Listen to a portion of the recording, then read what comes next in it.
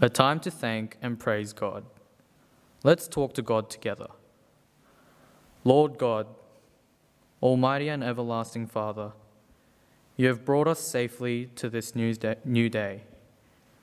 Preserve us with your mighty power, so that we will not dishonor you or be overcome by the hardships of life. And in all we do today, direct us and help us to do your good will. We pray this through Jesus Christ our Lord. Amen. Hello, welcome to our English spot for today. I'm Jem. We're going to be looking at 3 words: mystery, toil, and minister. Our first word is the noun mystery. A mystery is something that is not understood, is not known, remains unexplained, has been kept secret. Sometimes we say something is a mystery if it's puzzling. A mystery is also a story in which strange things happen that are not explained until the end. Other words with a similar meaning include puzzle or secret. Our first example for mystery: many people in Scotland say there's a giant animal which lives in a lake in the north of the country. Some people claim that they have not only seen this creature, but have taken photos of it. Around the world, this has become known as the mystery of the Loch Ness Monster. But the locals just call the mysterious creature Nessie. Our next example for mystery. Scientists still do not know much about the oarfish. First described by Peter Ascantius in 1772, the oarfish can grow to a length of 12 metres, but is rarely seen by humans, as it normally lives at depths of between 150 to 300 metres. However, over the last 10 years, more and more oarfish have been frightening locals in the US, Mexico, and Japan as they appear on the surface. Scientists admit this new behaviour is a mystery. We're going to have discussion together now. Which of these do you think is the greatest mystery? So, first, who was it that made the statues on Easter Island? Or, what caused the Tunguska explosion in Russia that occurred on June 30, 1908? This was a 12 megaton explosion that flattened over 2,150 square metres of forest and destroyed approximately 80 million trees. Or you could choose what happened to the missing Malaysian Airlines flight MH370. Or is the Loch Ness Monster real? You have 2 minutes. Great. We're going to move on to our next word, which is the verb toil. If people toil, they work very hard. They work continuously. The work they do is exhausting. It is difficult and strenuous. So we have an example for toiling. For over 40 years, miners in the African country of Burkina Faso have been toiling in a large granite quarry located in the capital city of Ouagadougou. The men smash rocks into smaller chunks with hammers and chisels, while the women carry the granite rock up the steep mine walls.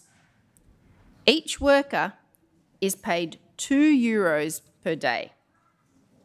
Whew, that's not much, is it? Example 2 for toil. Reporter Mr. Misha Ketchell says that hundreds of workers toiled for over 10 years to build the Suez Canal in order to connect the Mediterranean Sea to the Red Sea.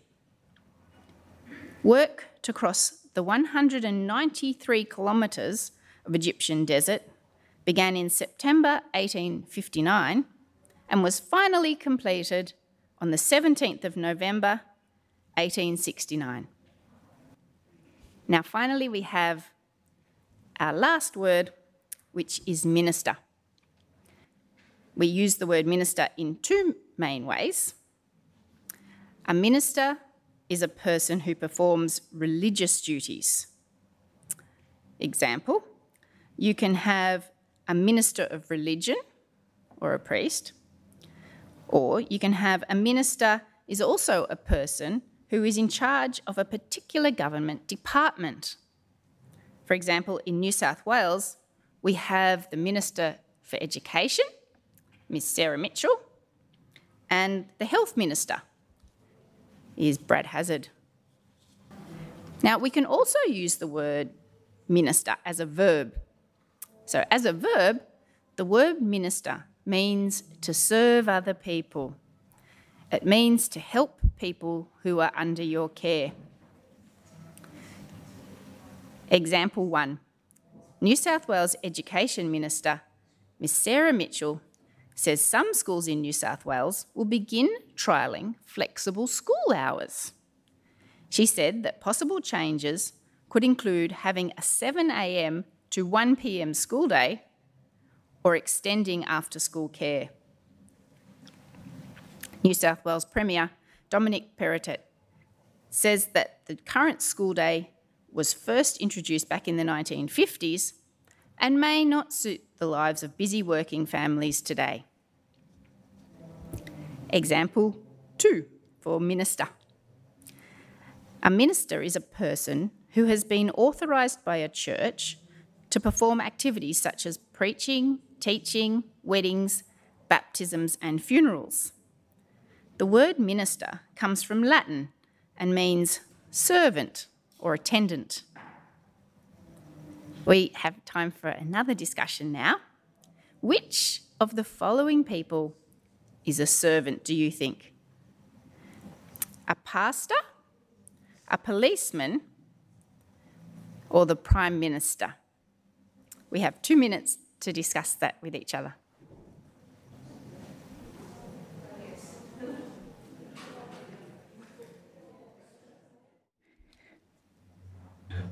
A time to hear and think about God's word. Before we hear God's word, let's pray. Our Heavenly Father, give us the grace to receive your word, the understanding to know what it means, and the desire and ability to do what you say. We pray this through our Lord Jesus Christ. Amen. The Bible reading is taken from Colossians chapter 1, from verse 22 to 29.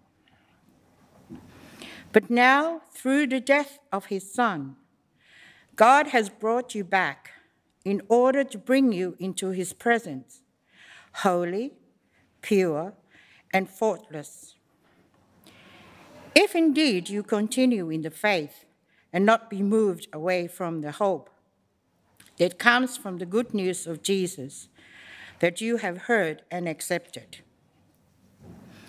This good news has been proclaimed in all creation under heaven, and I, Paul, have been made a servant of this good news. Now I rejoice in what I am suffering for you, and in my body I am completing what is still lacking in Christ's afflictions for the sake of his body, that is, the church.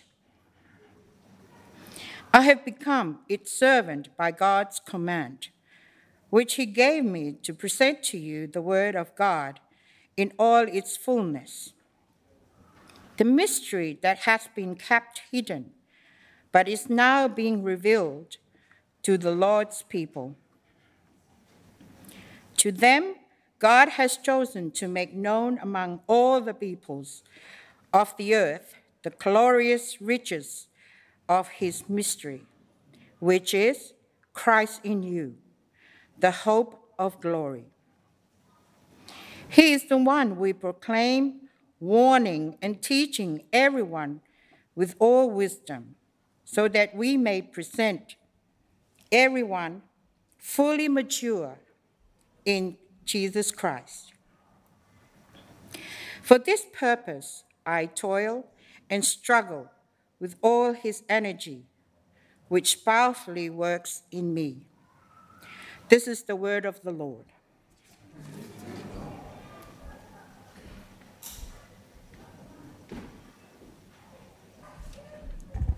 Good morning, everyone, and it's good to see everyone sitting in that half of the room again.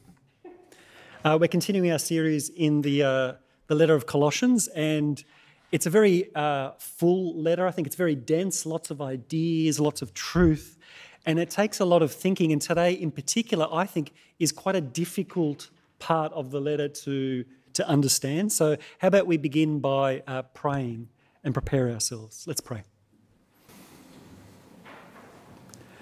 Father, we thank you that you are ever present with your people, and deep in your heart you long for us to know you as you are, clearly, in a way that removes all our misunderstandings and distractions, our fears, our guilt and our shame.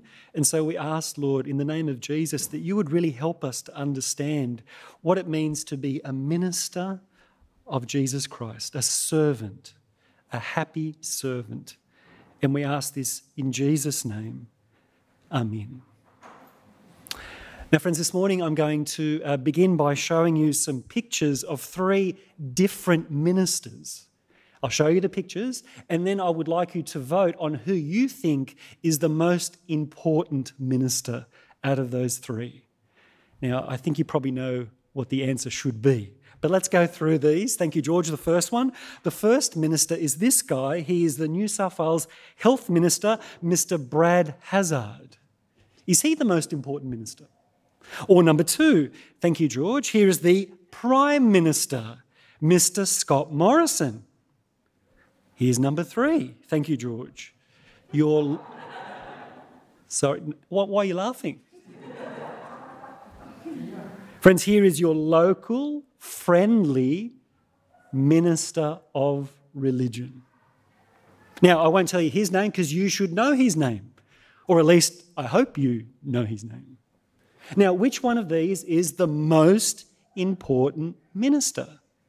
It's your time to vote. Who says number one?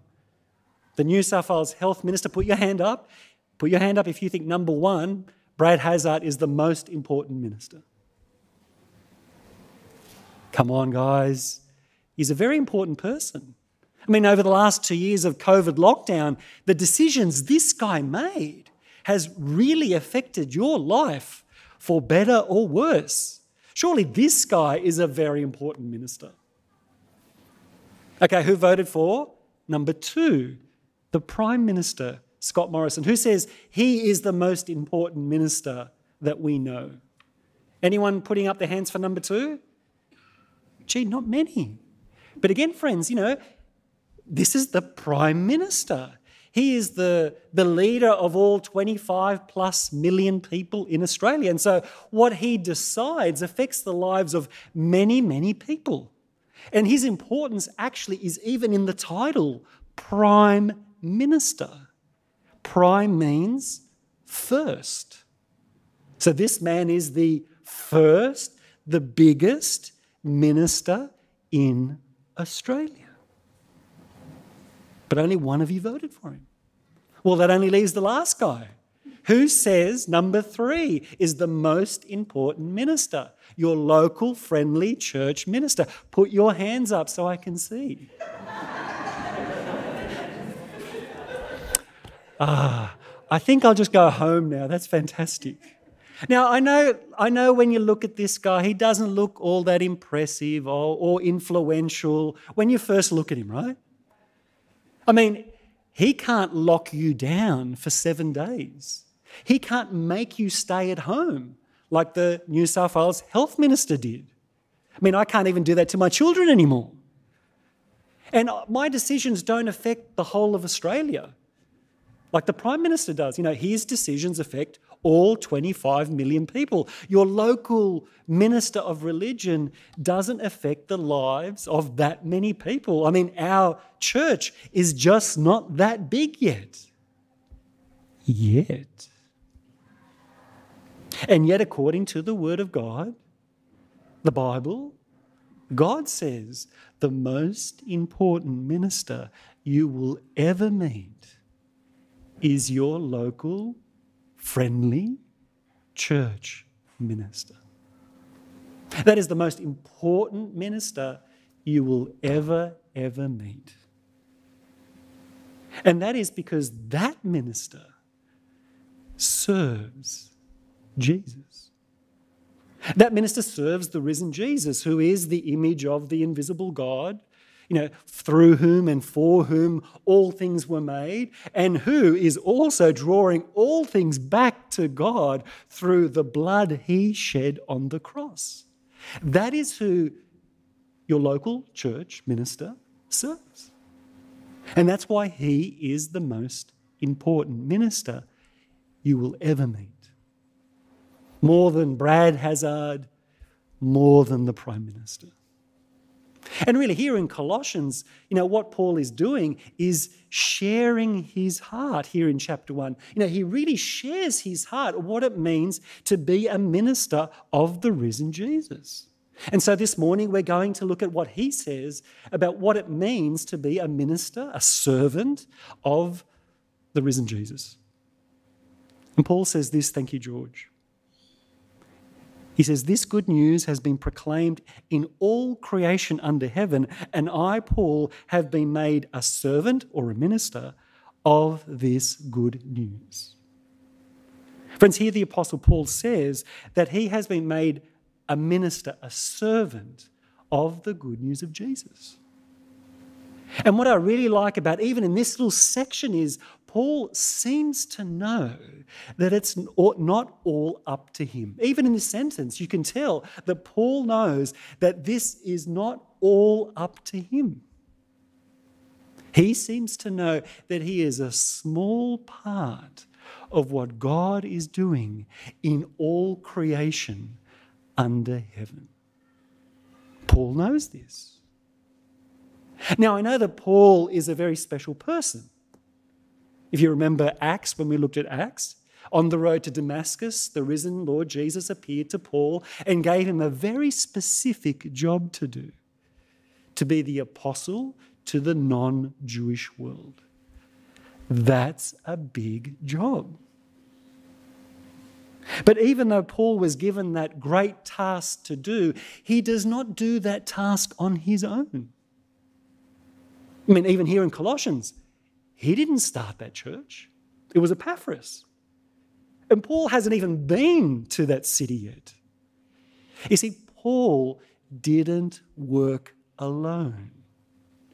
Paul knows that he is a small part of a much bigger thing that God is doing in all creation under heaven. He knows he is part of a larger group of ministers, of servants of the Lord Jesus who work together to proclaim the good news of Jesus in many different parts of the world and in many different ways. And if you go home this afternoon and just start to read some of the letters that Paul wrote to the different churches, you'll see that right at the end of almost all the letters, he's always thanking people. He's thanking his co-workers who work with him. He's thanking, almost always he thanks other ministers of Jesus, other servants of Jesus who served with him throughout the whole world, spreading the good news of Jesus. And so as you read these letters, you will hear names like this. Some of them are very strange.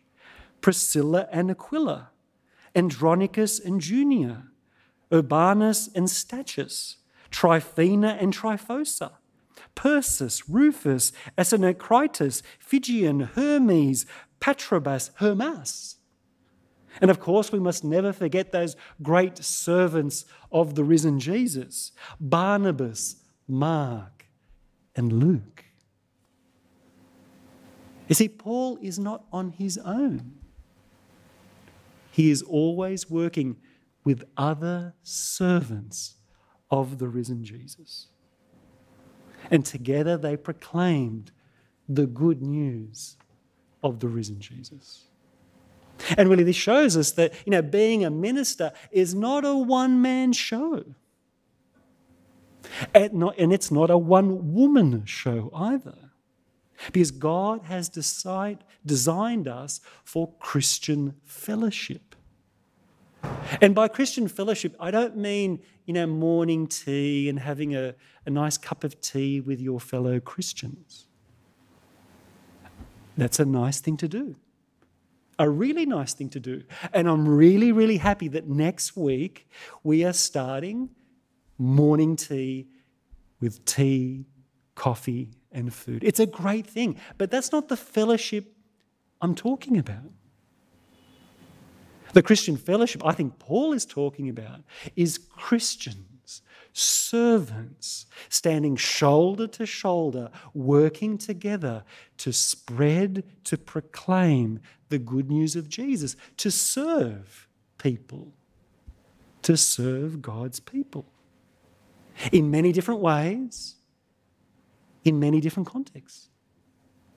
Like right here in church, here at Campsie, or as part of the other churches in Sydney and Australia, and working with all the people around the world who are God's people, even in countries like the Ukraine and Russia. Yes, even Russia. The ministers of Jesus work together to extend the kingdom of God. You see, friends, today the ministers of Jesus, just like they did 2,000 years ago, work together with other servants, other ministers of the risen Jesus.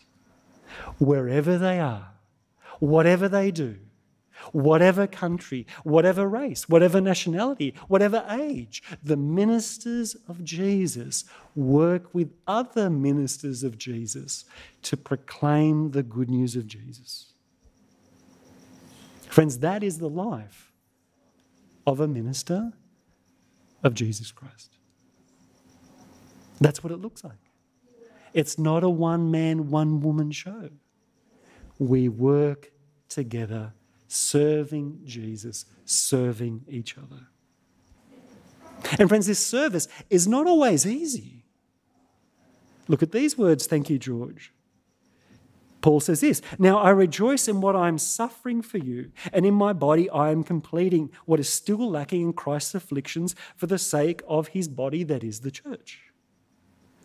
Friends, Paul says that serving Jesus is not always easy. It's not always smiles and no tears. And sometimes it's the opposite. It feels like it's all tears and no smiles. Paul knows how difficult it can be to be a minister of Jesus, a servant of Jesus. But in his life and in his experience, no matter how hard things got, he was still able to rejoice. Well, why? Well, because everything that happened to him happened for the good of those that he served. And friends, life is like that sometimes. Sometimes it's easier to do things for people who are far away from you than it is to do things for people who are close to you. Sometimes it's actually easier to suffer for others far away than it is to suffer for those who are close to you. I'll give you an example. Who has children here? Well, if you have children, you will know that it's much easier to be patient and kind with the children of other people than it is to be patient and kind with your own children. It's true. I don't know why it's true, but it is true. That's how life works. And so it is with Paul. Paul is able to rejoice as he suffers for other people far away who are not close to him, as he serves and prays them. And I love how Paul describes it here. He says, in my body I suffer what is still lacking in Christ's afflictions. That's a very strange sentence. In what way does a minister of Jesus suffer what Jesus suffered? What's he talking about? Well, I think that's another way of saying that what a minister of Jesus does today continues what Jesus started 2,000 years ago. That's what he's saying.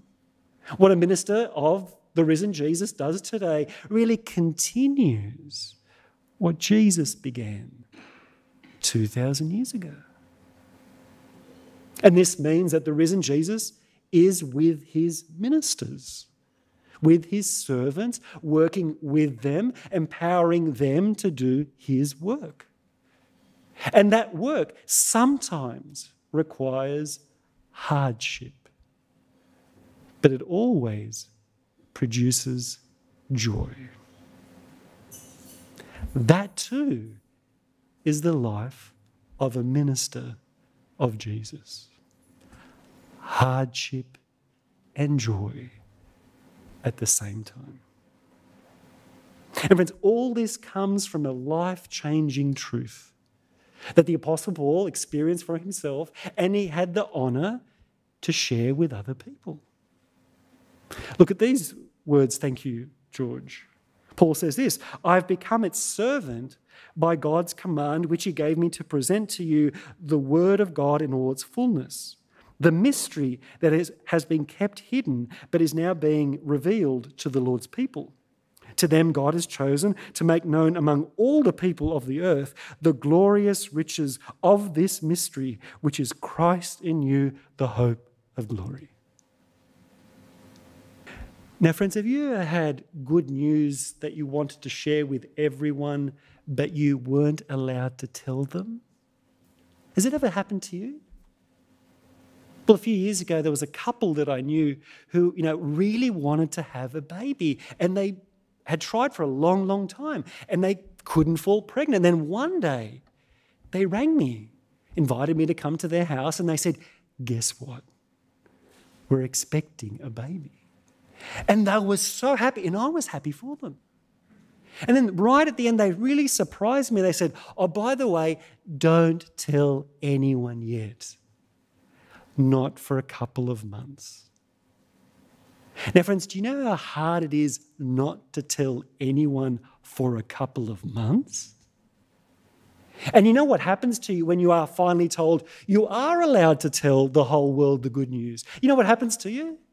You tell everyone. You tell people who are interested, and you tell people who are not interested. It doesn't matter. You just tell as many people as you can, because you now are allowed to share this mystery with everyone. And that was Paul's joy. That's the joy that Paul experienced. He got to tell everyone the good news of Jesus. He told people who were interested, and he told people who weren't interested. He just told as many people as he could the good news of Jesus, this mystery of God, hidden for many years, but now being revealed by God through his ministers, his servants. And friends, what is this great mystery that is now being revealed all around the world? Well, look at these verses. Thank you, George. Paul says this: God has chosen to make known among the peoples of the earth the glorious riches of this mystery, which is Christ in you, the hope of glory. Friends, what does Paul say are the riches of this mystery? Christ in you, the hope of glory. Now, I want you to look very closely at these words, thank you, George. Because God's mystery is Christ in you, the hope of glory. Now, let me ask you, is Paul describing something in the future? Or is he describing something that happens now in the life of God's people? Well, I think that Paul is describing both. The hope of glory, I think, obviously means what we will experience when the risen Jesus returns. That is the hope of glory. But in this phrase, I think Paul is also describing what happens to Christians now. He is talking about Christ in you today. That's what he's saying. That's the mystery. Christ can live in you today. And in the future, you will live with him. You see, this phrase that Paul uses is about what we can experience now and what we will experience into eternity. And I don't think that Paul is talking about two different things here. He's actually saying the same thing. He's saying in this life, we live with Christ in us. We begin that life with him. And in eternity, the same thing continues. We will continue to live our lives with Jesus in our lives. It's the same thing, just bigger, just better. We will experience that life with Jesus more openly, without any restrictions, limitations, or distractions. We will experience the full glory of Christ in you today. And Paul teaches us here that this precious life with Christ takes effort. It needs to be carefully taught, learned, and practiced every single day. Look at what he says. Thanks, George. He says, Jesus is the one we proclaim, warning and teaching everyone with all wisdom so that we may present everyone fully mature in Jesus Christ. For this purpose, I toil and struggle with all his energy, which powerfully works in me. Now, friends, if you're a follower and student of Jesus, what is your life all about? What is your goal in life? And how do you know if you're making progress towards that goal every day? How do you know? Well, that's what Paul is talking about here. Because Paul knows that becoming like Jesus, becoming more mature as a Christian, doesn't happen to you automatically. You know, it's not enough to come to church once a week and expect that God would click his fingers and zap, boom, you're a different person with different feelings and different thoughts and different dreams and different priorities. That's not how it works with God. Not usually, anyway. Instead, Paul has learned through his life that becoming more like Jesus requires teaching. It requires warning. It requires listening. It requires wisdom. But friends, in our society today, these four things are not very popular. They're not. You know, many people just don't want to listen. Many people think they know everything.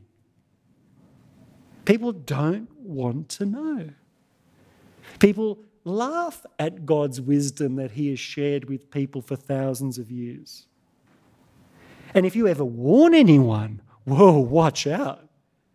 Because people will attack you for warning them. And they will call you all sorts of names. That is the society we live in. But Paul knows that living with Christ in you requires effort.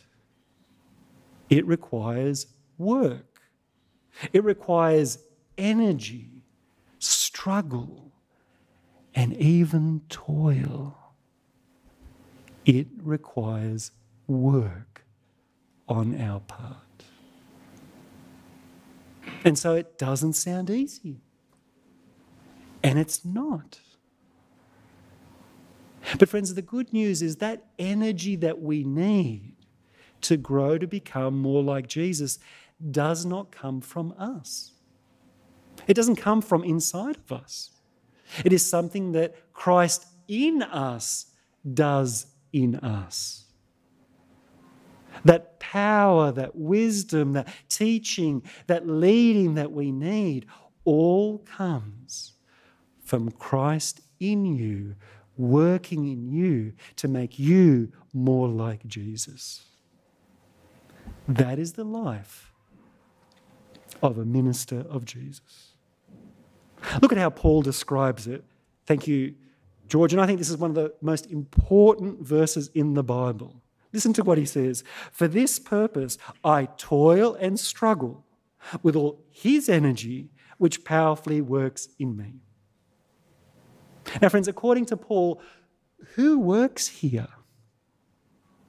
Who's working in the life of a minister to enable that minister to do the work that God wants them to do? Who works? Is it Paul? Or is it God? Well, which is it?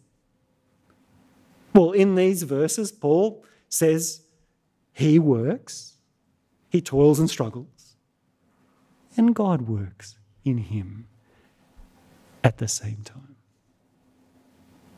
And that is the life of a minister of Jesus. The minister works, God works at the same time. Now, I know what you're thinking. You're thinking, well, how much do I need to work and how much does God work?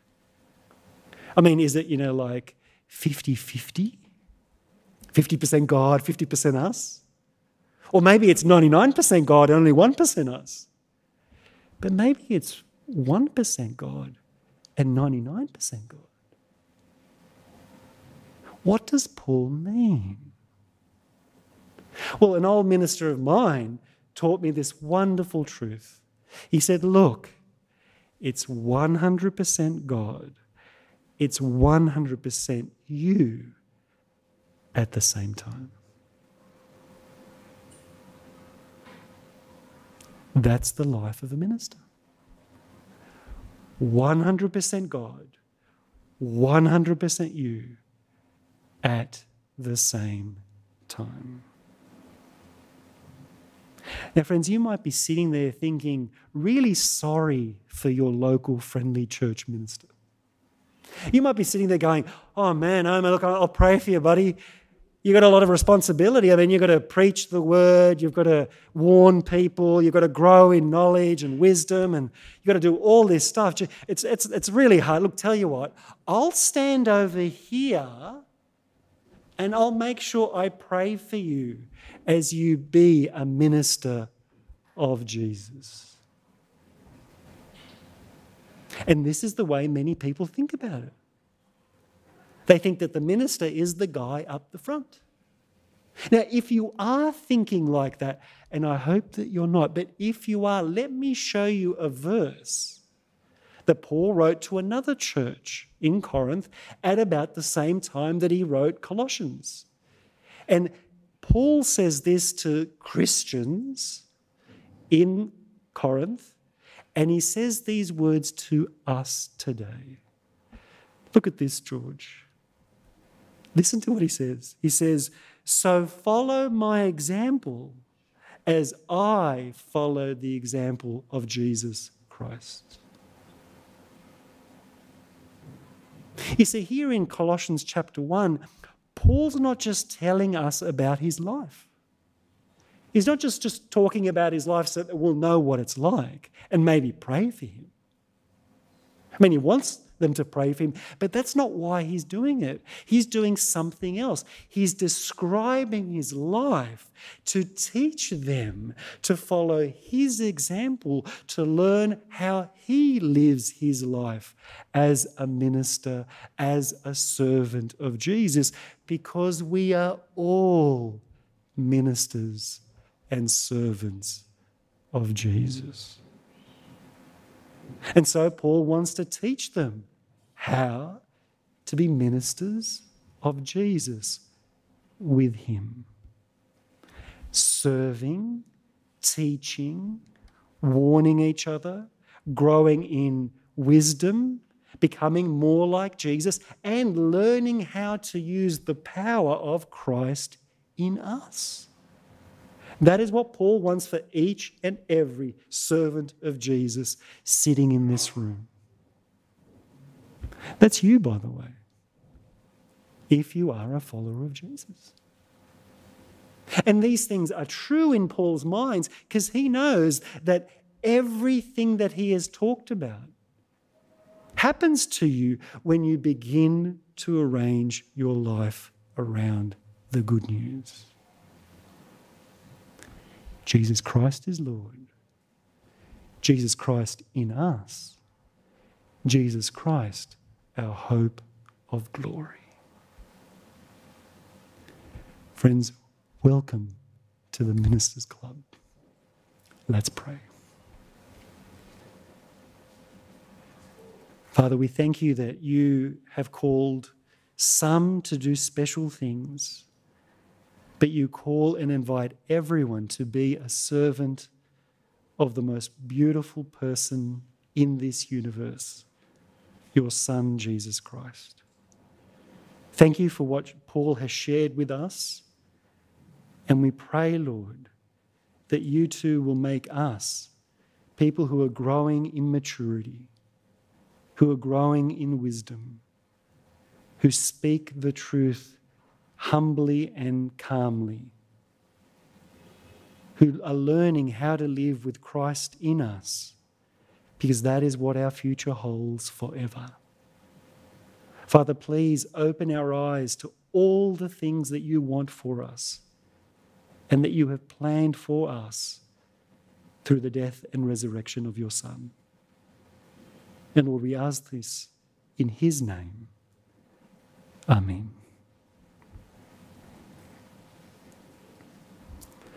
Now, friends, we have one question. Thank you, George. This is a very general question. Now, what has God said to you today? Maybe it's one thing, multiple things. How has God spoken to your soul today? What has he taught you? Okay, with the people around you, 5 minutes to talk, and then we'll come back together. Enjoy. It's time for us to pray together, and we are going to pray for two things this morning: the war in the Ukraine and the floods in Australia. Firstly, the war in Ukraine.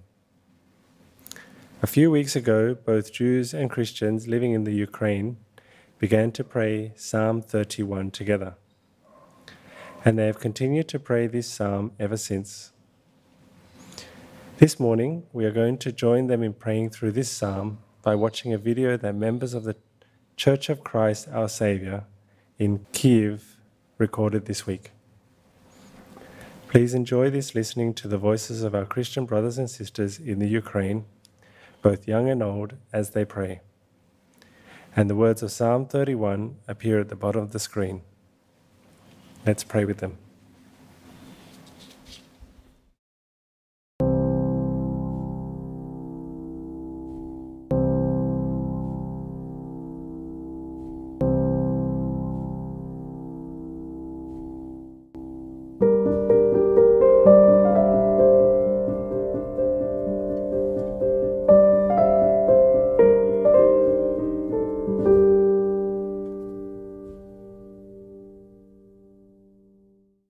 Для диригента хору Псалом Давидів. На тебе надіюся, Господи, хай не буду повік засоромлений. Визволь мене в своїй правді. Нахили своє ухо до мене, скоро мене порятуй. Стань для мене могутньою скелею, дом твердий мій, щоб спасти мене.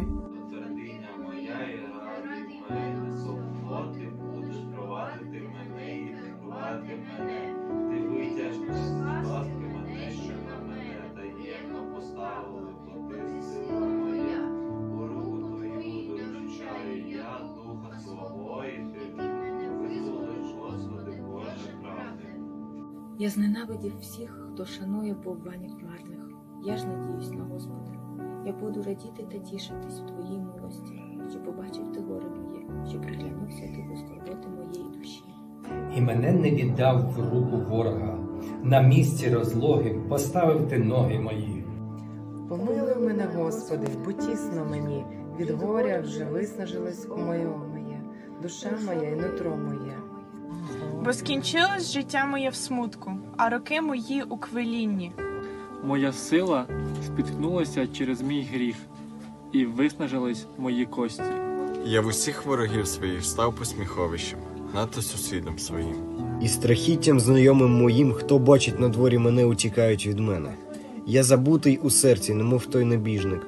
Став я, немов та розбита посудина. Бо чую багато шептання, страхання навколо, як змовляються разом на мене. Вони замишляють забрати мою душу. А я покладаю надію на Тебе, о Господи. Я кажу, Ти мій Бог. В Твою руку кладу свою долю. Ти ж визволь мене від руки ворогів моїх і моїх переслідників. Засяй світлом свого обличчя на Твого раба. Спаси мене у своєму милосерді. Господи, не дай мені осоромитись, адже я кличу до Тебе. Нехай осоромляться нечестиві і змовкнуть у Шеолі.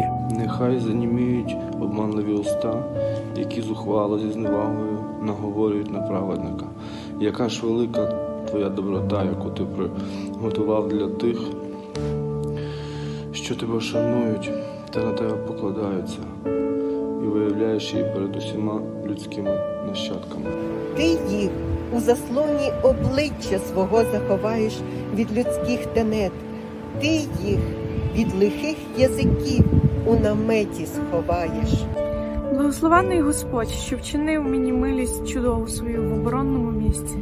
А я говорив у своїм побентеженні, я відрізаний перед очей Твоїх. Та дійсно, Ти вислухав голос благання мого, коли я до Тебе взивав. Любіть Господа, усі святії Його. Стереже Господь вірних, а гордому злишком відплачує. Будьте сильні, і хай буде міцне ваше серце. Усі, хто надію покладає на Господа. Псалом 31. In Psalm 46, we read these words of encouragement and comfort. God is our refuge and strength, a very present help in times of trouble. Let's pray for those affected by the floods in Australia. Almighty God, Creator and Preserver of our world, we ask you to hear our humble prayers for everyone that has been affected by the devastating floodwaters throughout southeastern Queensland and across the state of New South Wales. We pray for all those threatened by floodwaters in city, coastal and rural areas. Grant safety to the thousands of residents under evacuation orders. In your mercy, bring relief to affected areas and protect both life and property. We pray for the sick, the injured and the homeless. Have compassion on those who grieve the loss of loved ones. In the midst of suffering, comfort men, women and children according to their needs. Give courage and hope in the midst of despair. Through the generosity of governments and individuals, provide a future for those who are experiencing loss and desperation. Grant wisdom to those who are assisting, especially government leaders, our state emergency service, our Australian Defence Force, other emergency workers and agencies. And by your gracious hand, rebuild communities where men, women, and children are nurtured with care and love. We particularly pray for those Christian ministers and their congregations who are serving the communities affected by flooding. By your grace, enable and equip them to be faithful servants in the midst of hardship, and help them to be gentle witnesses of the good news of Jesus. At this time, may those without genuine peace turn back to you and find true hope in your Son, Jesus. We ask all this in the name of the risen Jesus. Amen.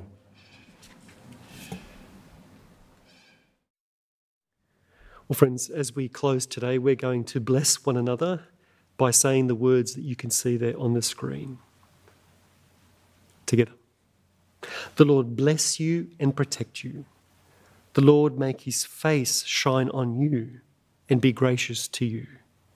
The Lord look straight at you and give you peace. Amen. Enjoy your morning tea.